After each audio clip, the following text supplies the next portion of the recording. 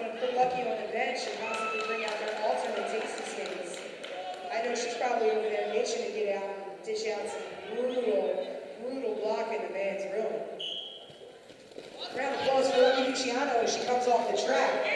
Whistle blows and Marlon Munster square up against Von Doom. Von Doom's already in front of the back. Kevin Basket's up there at 2-5. Big answer from Von Doom. She gets out in the back all by herself. Normally up there, Kevin Basket's breaking free. She says, I got this one. You can't get out and not take it free. Von Doom already got her back in that back. And Classy Jackson looking to shut her down. She's keeping an eye on number 4. She's trying to keep it behind her. Classy Jackson never put it in the three. Looks like somebody lost the wheel. There was definitely somebody with the wheel down. Seems as though it's Taser. She's putting her hand up.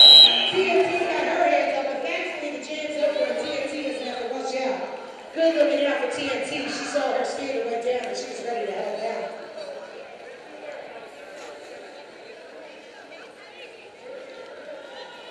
That's 3 points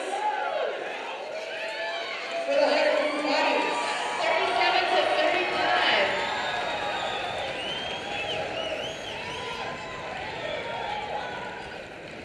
Time is up. The whistle blows. Eleanor Roosevelt squared off against voluptuously volatile. Eleanor Roosevelt coming around on the outside. Voluptuously volatile being stuck behind Deuce. Deuce takes it down.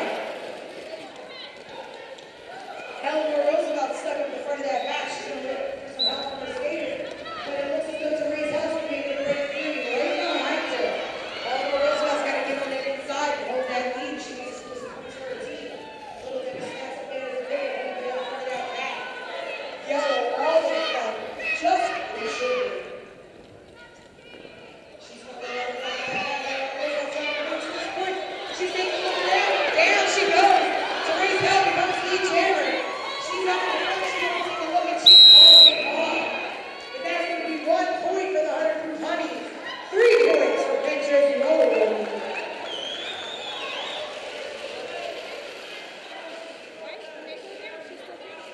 That's going to bring us to a tie game of 38-38. Now, if my eyes are fooling me, that should have been 2 points for Man's Ruin.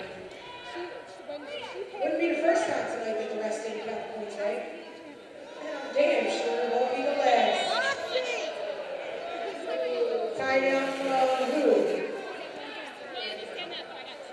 All right, for the rest. Refs are calling the timeout as they get it together.